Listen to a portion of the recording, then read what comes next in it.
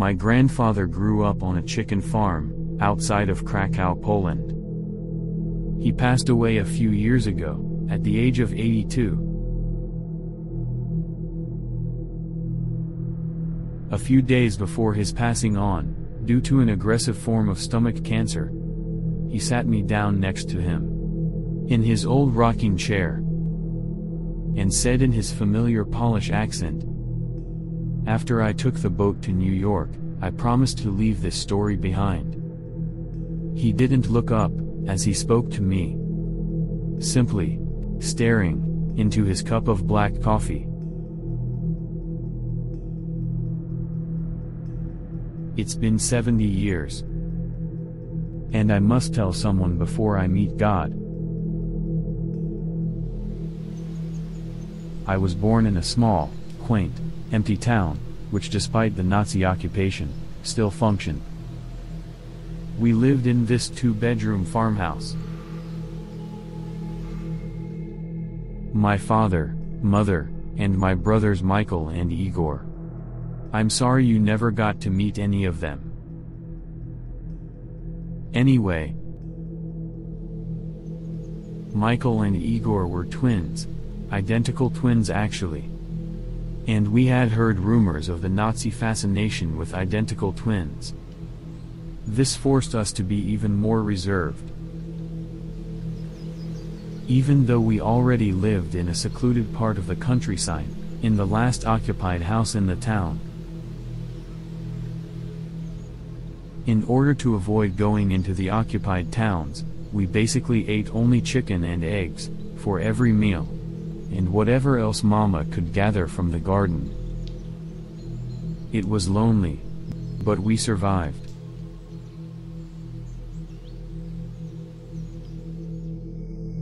The thing that was most difficult for me, was the fact I had to sleep in the basement.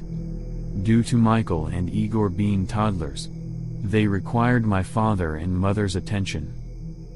The basement was cold, with only a small window, and the moonlight was the only light I got. Because of this, I always delayed going down there, until I was absolutely exhausted, so I wouldn't have to lie there awake. On the nights that I couldn't manage to sleep, I would look out of the window, which gave me a small view of the garden, and the large, abandoned water well. This was my daily activity, throughout those lonely war-torn nights. In general, it was boring, and uneventful. But occasionally, I would catch a glimpse of a family, or even just a man, or two lovers, sneaking their way through our garden, up to our front door.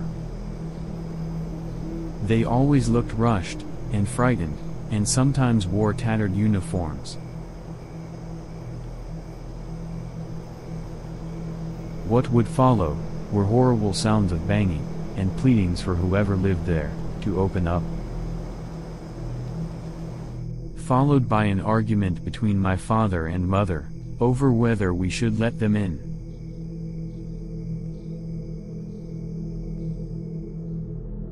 He moved in the chair to adjust himself.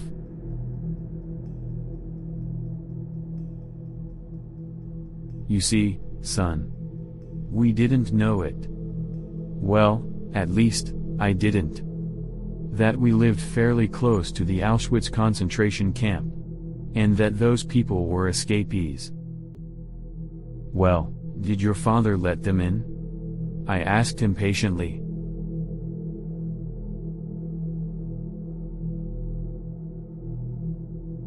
No. He said. It would have been a death sentence for them, as well as for us. The Nazis didn't like Poles, but they tolerated us. And it was easier to hide Michael or Igor, than an entire family. My father did what he had to do, in order to keep his family alive. As the war went on, fewer and fewer people began showing up in the middle of the night. That's about the time our chicken and vegetables began to disappear. Losing our only supply of food would not have been tolerable. And at that point, my father suspected it was the escapees. So he built a fence around our property.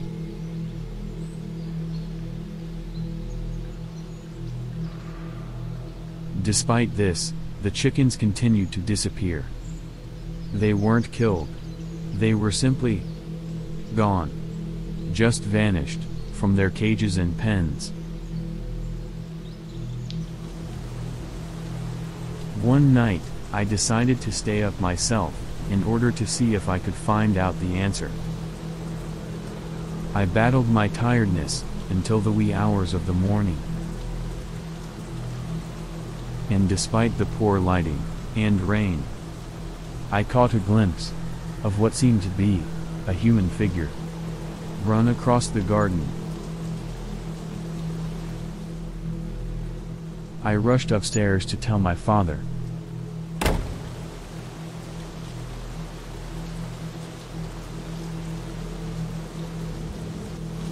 And he ran outside with a knife. The best home defense weapon we could afford. But we found nothing. No one.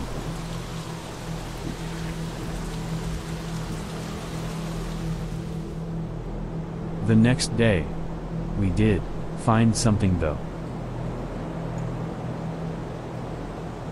Footprints, leading from the chicken cages to the water well. They were made in the wet mud from the rain, and they were of bare feet. No shoes, no socks. Just feet. My father had mercy on the man who was trying to find refuge, and left him a note, indicating that he had 2 days to leave, and then he would begin to seal the well.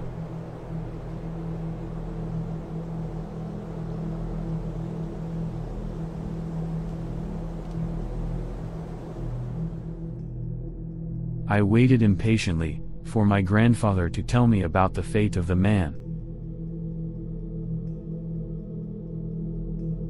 The following night, I got the idea to take a blanket down the well to the man, since winter was creeping in.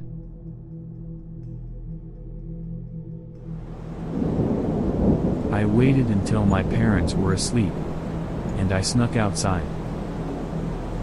I shouted something friendly down the well, indicating to the poor man that my intentions were benign. And I began my descent.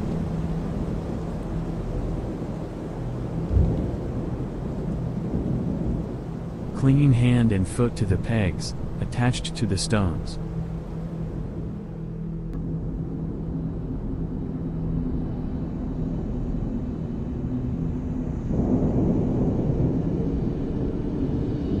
As I neared the bottom, I smelled something absolutely horrific.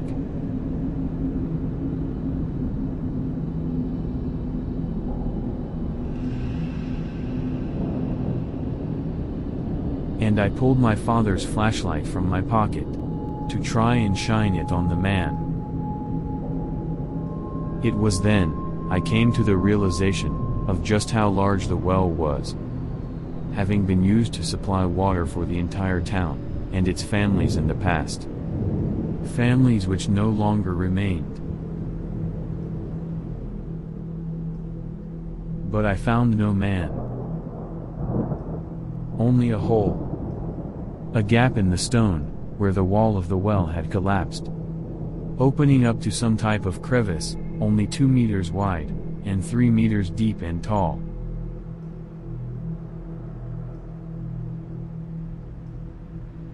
Inside sat not a man, but an entire family, of which only a single skeleton-like creature survived. The light reflected off of its sunken eyes and gray skin. Blood covered its face, and chicken carcasses were strewn everywhere. A pile of decomposing poultry beside a woman, and what I suspected had been her son and daughter. Children who couldn't have been much more than 5 years old. And they seemed to have been dead for weeks. The man, if he even could be called that, just gazed at the light. And I stared back, incapable of breaking his stare. I did not feel threatened by him, for he lacked any aggression whatsoever. He simply crouched motionlessly, without a sound, next to the putrefying bodies of his loved ones, and the chickens that must have been his source of water, as their meat was uneaten. He was empty, devoid of whatever in us makes us human. He should have realized the members of his family had died long ago. But he was still bringing food for their corpses. He couldn't accept it. He did finally turn his head, though, when I shone the light back onto the corpse of his daughter. He stared at her, and then sat down closer to her, and continued his vigil.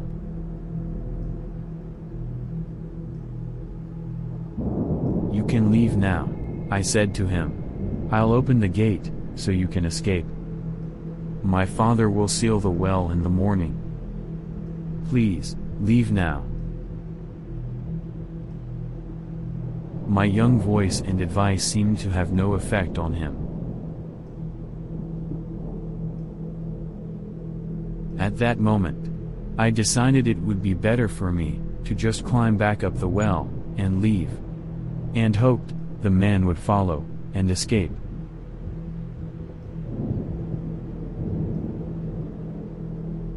As I began my climb, I shone the light on him one final time.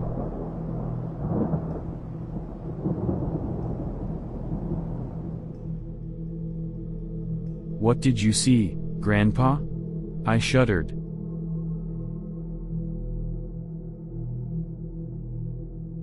"I saw a tear fall from his eye. He had become a man, once again.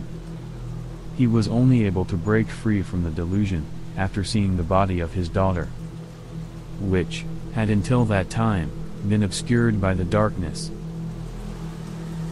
He realized then that he had been bringing food, not to his family, but to corpses.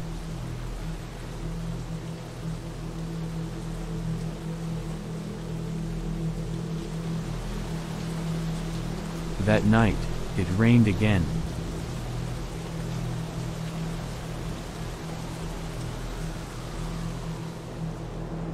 But in the morning, when my father returned to seal the well,